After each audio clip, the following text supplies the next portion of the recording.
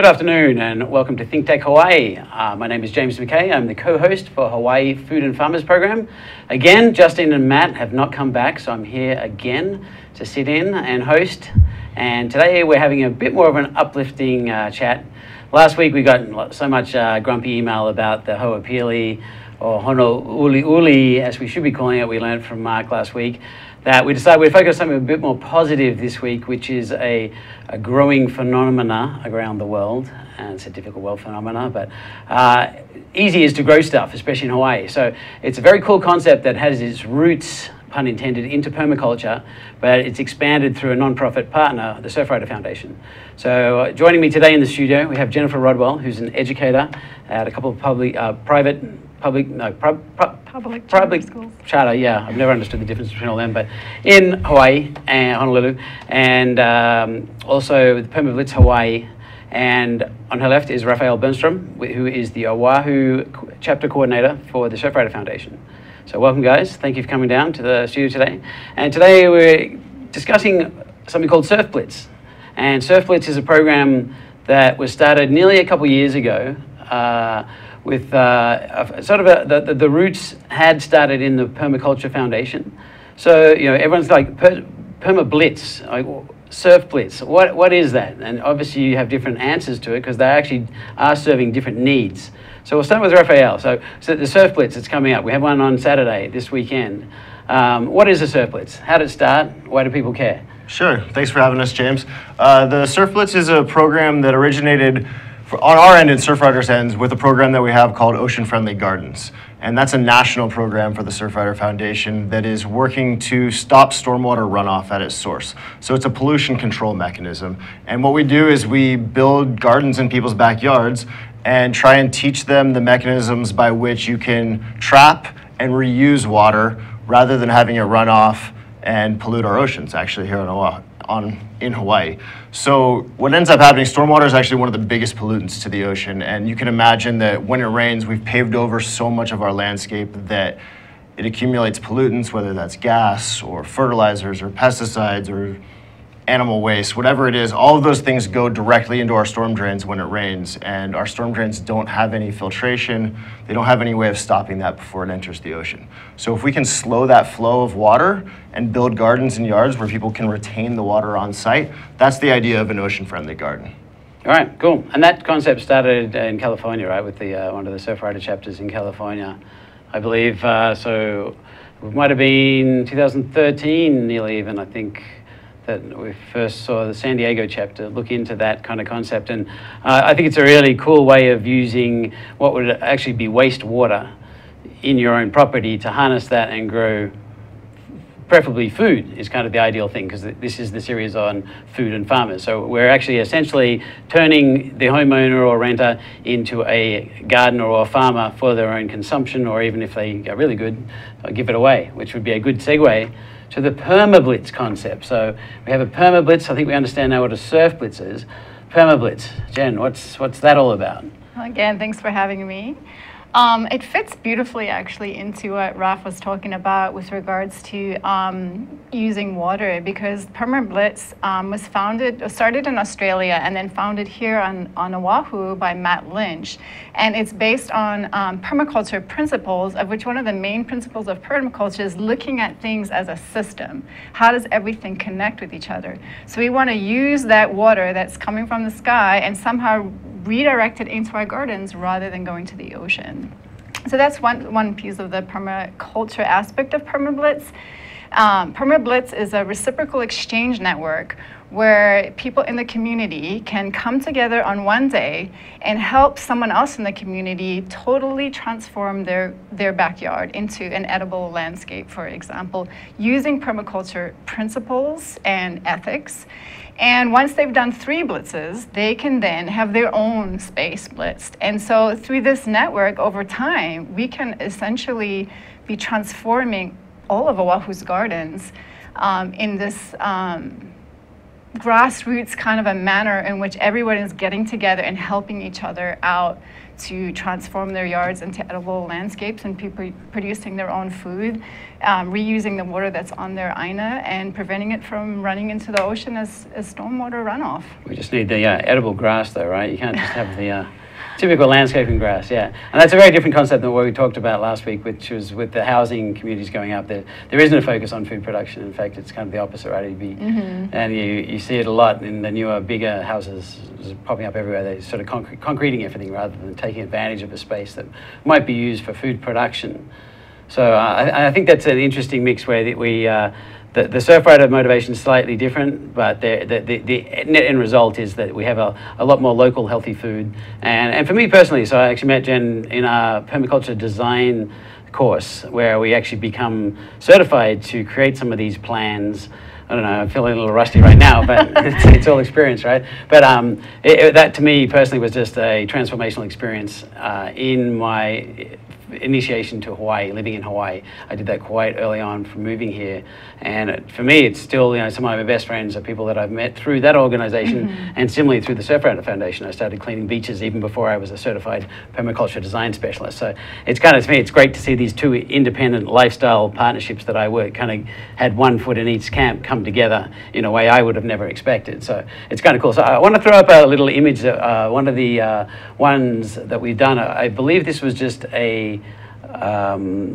it's a Surfblitz. It's probably the, say, 10th one. There's been sort of 12 done now on Oahu. We might get to the image, but basically it's just a group of people. I think the biggest thing to me is that just the cool people you meet in these events are just awesome people. And it's not like you're just there to fulfill the mission and go.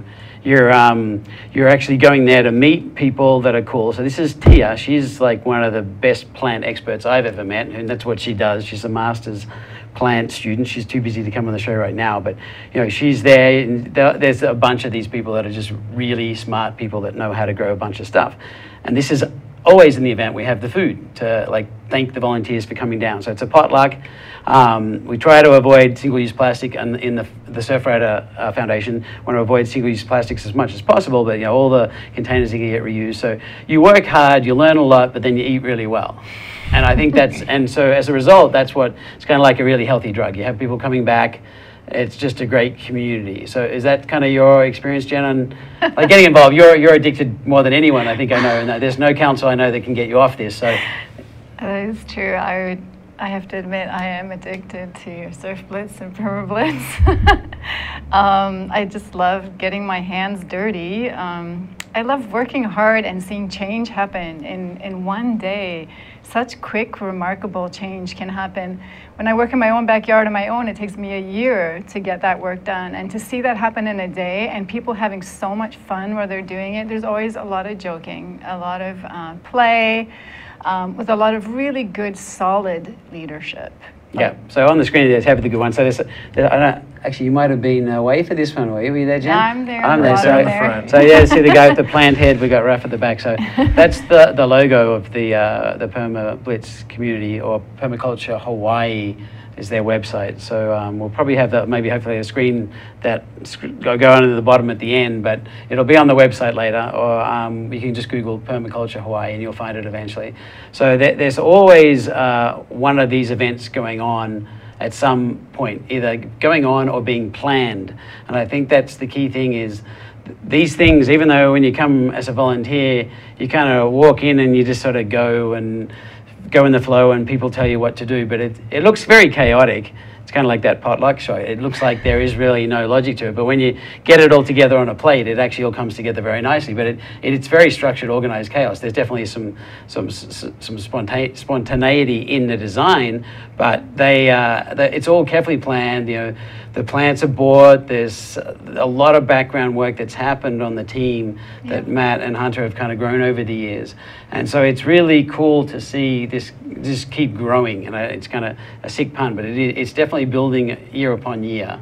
And I think a big part of that we saw, so Raphael was here with Hunter nearly 2 years ago, I believe, to talk about the launch of this project or concept with the Surfblitz campaign to protect the oceans under Surfrider's mission. And I believe since then you've scaled up considerably.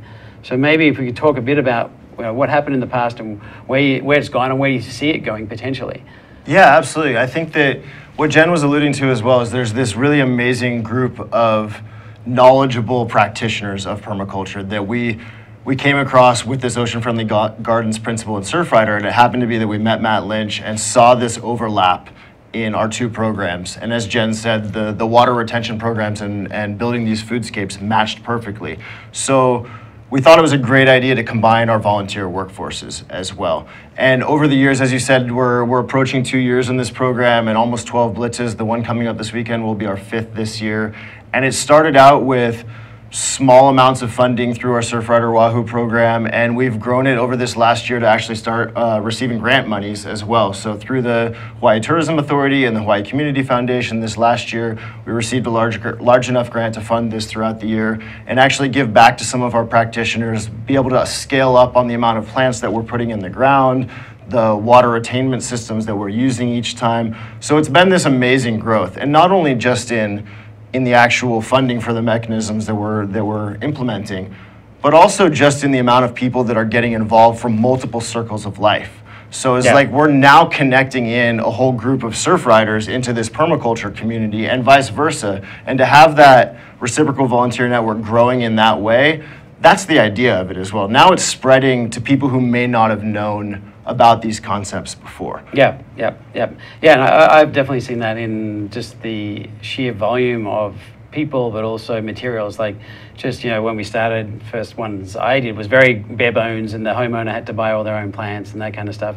Now you see, there's truckfuls of plants, and these things kind of sell out like a top-rated movie. Like, just the email pops out, and if you're not quick on the list, you get screened out, and it's kind of like ridiculous. For the small ones, everyone's like applying in straight away and booking their spot, and you're away to go. So it is great to see, and I think the key thing is obviously the funding is key to really having the ultimate success, because that's really what we want to see is the best possible end result, rather than just kind of like a sort of so-so result. I think that the transformation and the feeling you get after participating in something like that is so rewarding, just to see the before and after shots of what was there and what's left once you actually wrap stuff up.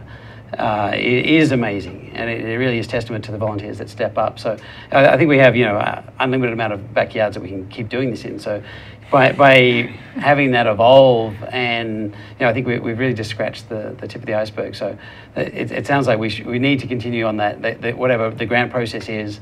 We'll maybe talk about that a bit more later in the show with some other things that are happening in regards to UH. So we'll cover that soon, and we'll come back and chat about where we see this evolving and growing next.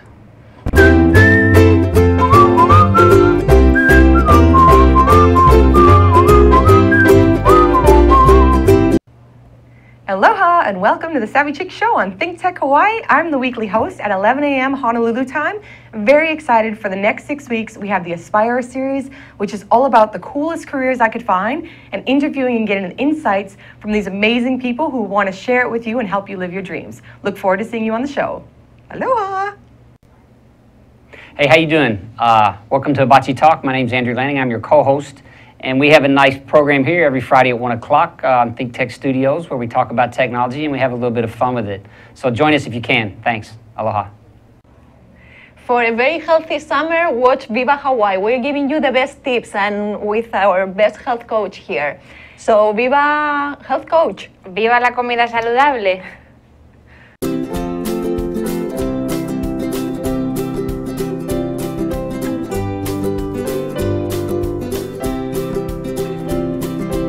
Hello and welcome back to ThinkTech Hawaii. My name is James McKay with the Hawaii Food and Farmers series, covering for Justine and Matt while they're off surfing and having a great life. They'll be back soon. And in the studio today we have Raphael from Surfrider and Jen, who's a local Permablitz addict.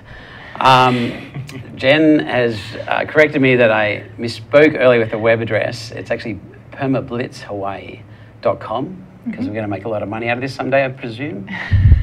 I don't know. We'll have to talk to Matt about that. But he is a capitalist, right? So, so definitely Google Permablitz Hawaii. Yeah, cool logos. So very creative people. We have it up on the screen. I don't know who did the design, but more talented mind. Justin Talkwhite actually designed that culture shaka. Oh, right. Yeah. Cool. Yeah. Justin, okay. I've actually used Justin on a different project. So, again, another like small community coming together, right, to do good stuff. So, the program, how we've been going right now, and we've just covered the evolution of the programs, scaling up. Currently, I believe it's only Oahu that's doing this program under Surfrider. And that's because the way Surfrider functions as a non-profit, headquarters or the motherships in California, and basically each area could have its own chapter should they want to go for it and get funded by the local or by the foundation, the headquarters.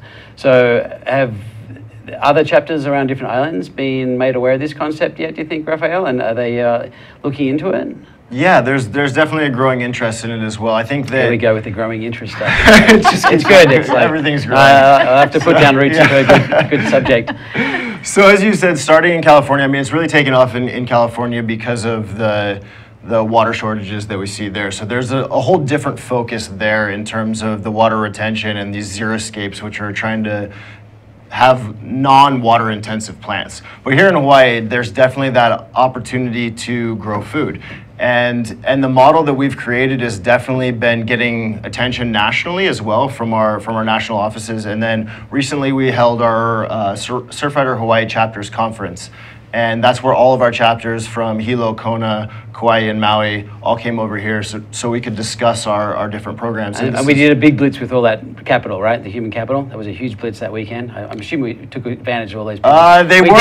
We didn't have one overlapping at that time. Maybe next time. All right, then. Yeah, but they definitely, we were able to do presentations at the conference about this program. And I know there's already interest. We've had some people who have moved over to Hilo from the Oahu chapter, and they're working really hard on trying to figure out a way to harness the permaculture groups that are already over on Big Island doing work as well, so that we can transfer this across the Probably islands. not as well organized as we are on Oahu, but I'm sure they mean well. Anyway, just joking. Neighborhood islands, they're all good.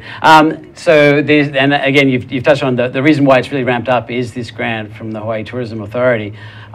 With that grant, if you get it, could that also help the other neighboring islands, or would that just be for the Oahu chapter, or it would depend on how it was structured and written, I guess? Yeah, exactly. I mean, for now, I oversee the Oahu chapter, so my responsibility in terms of finding funding is with our chapter, but I think that there's also a model that can be used for grants across the islands as well. And HCA, HCF, they both provide funding all over the state. Hawaii Community Foundation, Hawaii Tourism Authority, they both provide funding programs that are open to nonprofits all over. And because we have this umbrella 501c3 nonprofit of Surfrider, all of our chapters have that ability to go after those types of grant monies. Yeah, and that sounds like a great thing for like any nonprofit that wants to partner, because that's ultimately this is about partnerships and sort of using the same model and making it better rather than recreating a new model to try to do the same thing.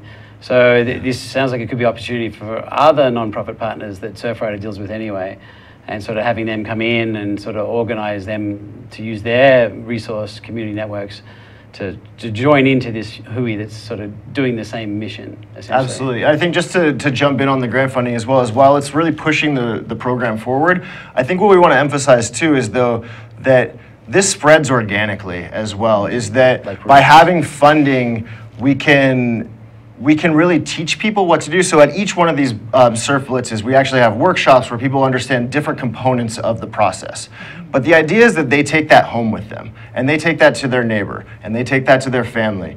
And that's how it really spreads as well, is organically, where they can have their own garden parties because they learned enough at one of our events that then we have it spreading across not only our island, not only the other islands, all the way to the mainland. And that's the idea, is that this idea of sustainability spreads through that way. Right, yeah. And I definitely agree, and it's kind of, you never know what you're going to learn when you go there. I think that's kind of the beauty of the thing. Like, you never know what you're going to do anyway. You don't know, you get some email and you have to react to it so quickly, otherwise you can't go anyway. So you don't even know what you've signed up for by the time you know you're going to do it.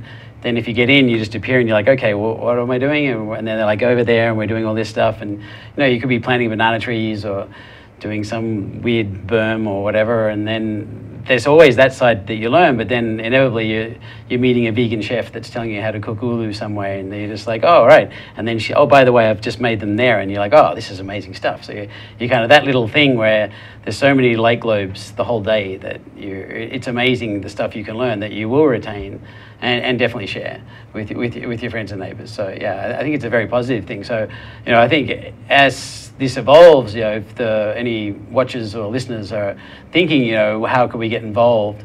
It sounds like either Permablitz Hawaii or Surfrider Foundation sounds like a great contact points to, you know, share ideas, you know, what resources that they might have that we could all use, and sort of see how we could partner together.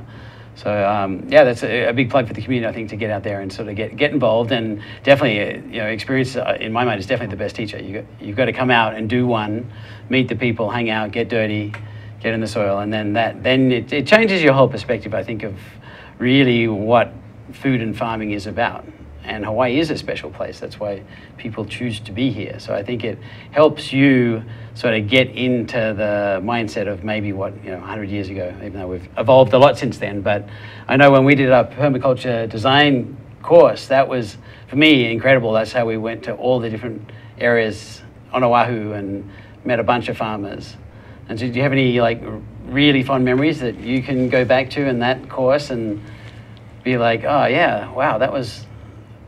Oh, that whole course was amazing. I don't think I can pick one piece of it. The whole What about thing me? What about me? Yeah, come on. All right. That's all right. Well, of course. Yeah. But Hunter would say the same, so you know. Yeah, that's true.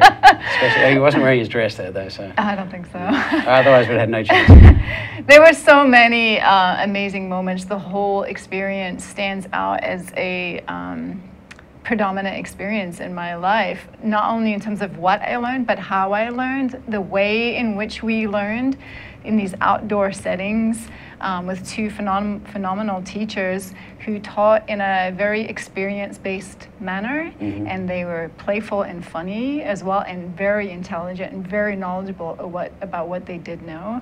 That context was amazing. The food context was as amazing as you can remember. All of Jen's amazing desserts she would bring us. Plug for Juicy Brew there. Juicy Brew. And just the community, how bonded we became as a group. I, to this day, think that was the best PDC group ever. I'm a little biased. I've heard it. Actually, everyone says that. Yeah. It's a little disappointing. So actually, it's a good shot. This is Sean, actually, at the back, the lunatic with the big hat on. Yeah. So Sean, and there you see Polizak too at the top there. So they've started a group that's actually really kind of evolved from this whole concept too. So and I think they've been on ThinkTech a couple times, hopefully by now, but Friends with Farms out in Waimanalo.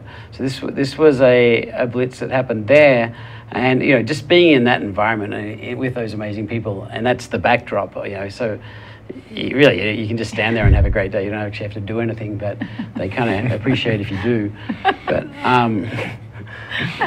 that's why I always go help somewhere else. But yeah, so I think that's really where I've been really sort of honored to be part of their groups and their families too. It's kind of still, once you've done something positive on someone's land, they do feel that love and respect for the owner that you do. And it is a way to really collaborate and move forward with Hawaii. And that's really where we're at now is, you know, we now, for the first time that I was aware of, have a state food goal where we're trying to be growing more local food, and that's something that was just announced at the conference at IUCN. So that to me was like an interesting but surprising announcement, but really positive, and I think it'd be worthwhile trying to quantify empirically with data what impact does this program have on that goal, and what is actually going to be the end result, which I think should translate into applying for bigger grants. So it makes sense to use the Rockefeller opportunity maybe to even leverage this kind of grant opportunity to a much higher level, I think. That kind of we see where it's going and where it could go. So and there's also been another group that another cool person, Sam Ruitt, started, the soup concept, ended up kickstarting another very creative concept called the UH Tool Library, I believe that was the final name. So obviously doing all this work, you can do it with your hands, but it takes a lot of time, so we need tools, right? So, Raf, I think you know a bit more about what's going on with that concept and ultimately where it could go, maybe. Yeah, absolutely. So this is amazing. It's brand new to the island, designed by UH sustainability students. Incredible that they've got it going. They've found space with Reuse Hawaii. And I believe they're launching in November. I actually just got off the phone with their director this morning, trying to figure out ways that we can partner with the Surfblitz program. And it's a great idea. It's a concept where basically they want to have an inventory of tools that is available to the public. And through monthly dues, you have access to this library rather than going out and buying a $500 chainsaw or weed whacker. Right, that you use once and then keep in your cupboard collecting dust. Yeah? Exactly. It's like it's going to have this opportunity for the public to be able to, if they need something one time, they come in and they can use the tool library. And we're looking into ways to partner, as I said, that perhaps even our tool library from the Surfblitz program can be part of their tool library. And again, it's just about that growing community and giving people opportunities to be able to work their land and not have to invest completely in those tools that are really expensive for a lot of people. So that's, I mean, in talking with them today, that's part of the design is to open it up to so many different parts of the community who may not be able to afford to buy their own tools. Yeah, and that's sharing anything. Obviously, it means you have to communicate, right? Which is part of the community, building the community through communication and sharing. And I think it's a great concept. So yeah, kudos to the UH guys for sort of following that crazy idea. When I first heard about it, I'm like, okay, this is going to get problematic, and it probably will. But they're going to get over that, right? It's kind of adapting and surviving. So I think we're going to follow up. The last plug I want to make is for this Saturday. So and that's kind of why I wanted to rally people with this show today. Was for the first time ever, Surfblitz is doing it at a public school. So Pu'aoa in Kaneohe. Pu'aola. Yeah, that's why these guys are here. So 9 o'clock till 3 o'clock, basically, and it's on the website. Details are on the website. Permablitz Hawaii. As well as Surfrider, oahu.surfrider.org. Excellent. So check the website right there. And yeah, everyone's invited. Kids welcome. Families welcome. Come and just check it out and have a look, really, even if you don't want to do anything. But it's amazing day. I was going to go to the Big Island for the Hawaii Farmers United conference, but I think I'm going to stay here and do that now. Be carbon friendly. Yeah, it's great. I mean, at the school as well as we just need as many people as possible. Yep. So it's great. Come on out. Come on down. All right. Well, thanks guys for coming in. And we'll see you at the Permablitz. Surfblitz. Yep. All right. So that's it for today. Thank you for tuning in, and we'll see you again next week.